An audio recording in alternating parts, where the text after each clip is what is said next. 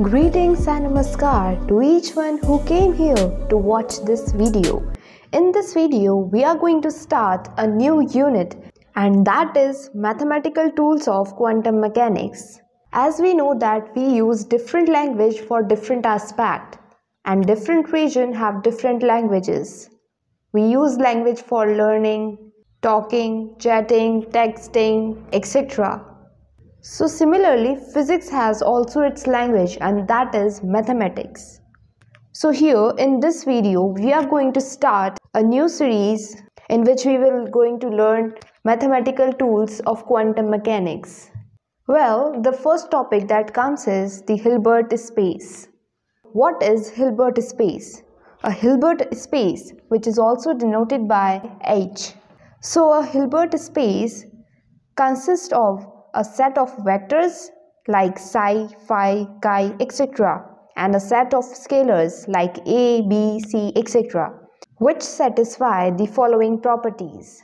So number 1, H is linear space.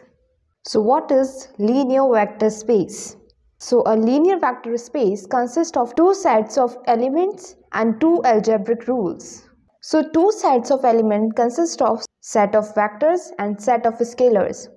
Vectors such as psi, phi, chi, etc. and scalars like a, b, c, all the constant and all. And if we talk about algebraic rules, so it follows addition rule and multiplication rule, or we can say a rule of vector addition and a rule of scalar multiplication. Now understanding properties of these algebraic rules. Firstly, addition rule. The additional rule has the property and structure of an abelian group. The first property is, if psi and phi are the vectors of a space, their sum, that is psi plus phi, is also a vector of that same space. What does it say? If psi and phi are the vectors of a space, then if we add these two vectors, we will get a resultant vector, suppose R. So that R will also belongs to this vector space. Now moving further, we all are familiar with all these types of properties. So it follows the law of commutative, which says psi plus phi is equals to phi plus psi. We are all aware of the commutative law that we can add vectors this way or this way, we will get the same result.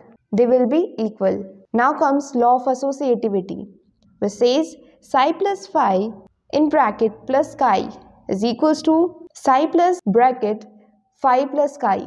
So no matter whether we add these two vectors first or these two vectors first, we will get the same result. Now comes the existence of a zero or null vector or neutral vector. For each vector psi, there must exist a zero vector such that 0 plus psi is equals to psi plus 0 gives psi. So here we are getting the vector psi of the same magnitude. Now comes the existence of the symmetric or the inverse vector. Each vector psi must have a symmetric vector, which is minus psi, such that psi plus minus psi is equals to minus psi plus psi gives 0, as they will cancel each other and we will get 0 as a result. Now coming to the multiplication rule. So the multiplication of the vectors by scalars gives these properties. So number 1, if psi and phi are the two vectors of the space, any linear combination a psi plus b phi is also a vector of the space, a and b being scalar. So psi and phi are the two vectors, and when we multiply them with these scalars and we will add it, so their result will also be the vector of that space, where psi and phi are the vectors, a and b are the scalars. It also follows the distribution property with respect to addition. It says a bracket psi plus phi gives a psi plus a phi, or a plus b bracket psi gives a psi plus b psi. Here we are adding vectors first and then multiplying it by the scalars.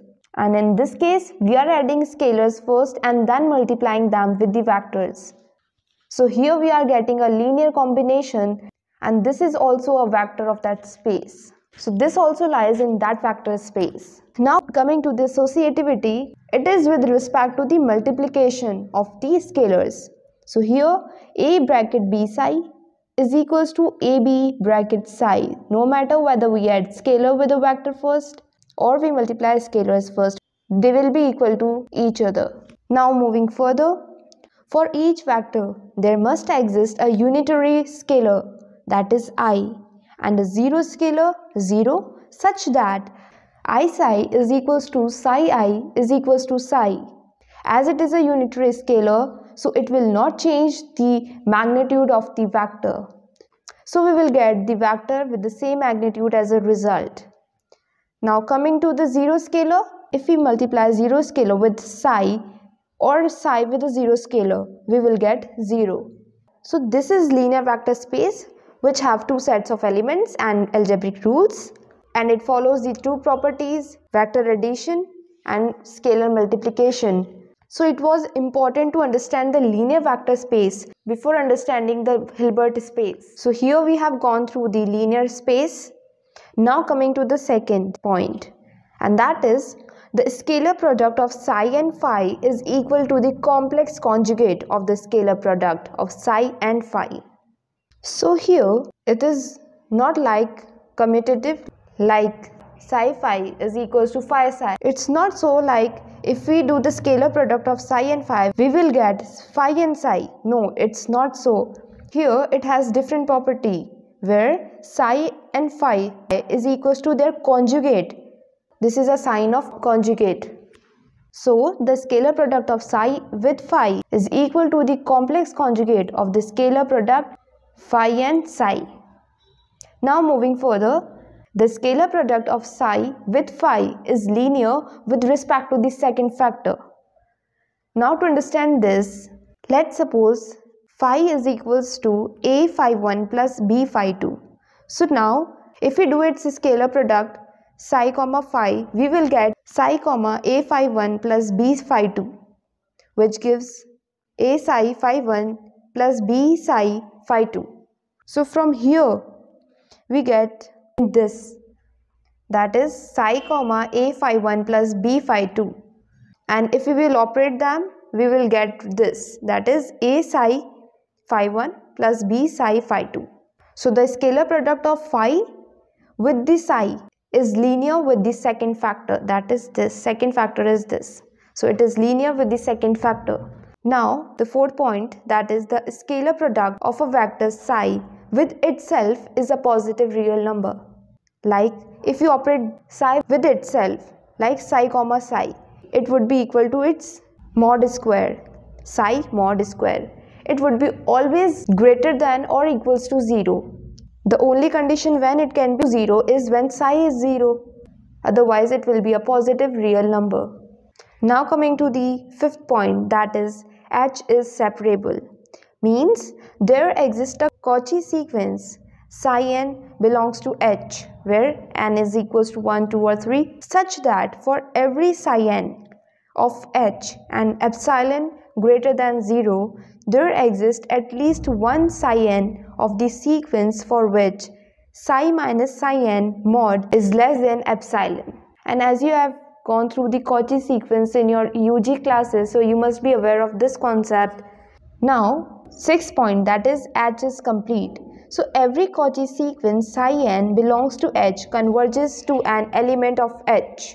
That is, for any psi n, the relation limit n m tends to infinity, psi n minus psi m in mod is equals to 0.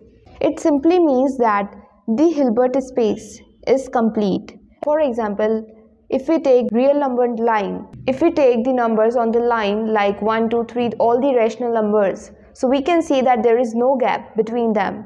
But if we take the irrational numbers, so we can see the gap between the number line between the two rational numbers. So that makes it incomplete, and in case of rational number, it makes it complete. So similarly here, H is complete, means it don't have any gap in between. So it follows this relation. So summing it up, we saw that Hilbert space consists of the set of vectors and scalars and have the following properties, like H is linear space, and the scalar product of the psi and phi gives the complex conjugate as a result, and the scalar product of the psi and phi is linear with respect to the second factor. Then the scalar product of the vector psi with itself gives a positive real number. Then H is separable and H is complete. So that's all thing defines the Hilbert space. So that's it by my side. Hope you found this video productive. Thanks for giving your time here. Take care.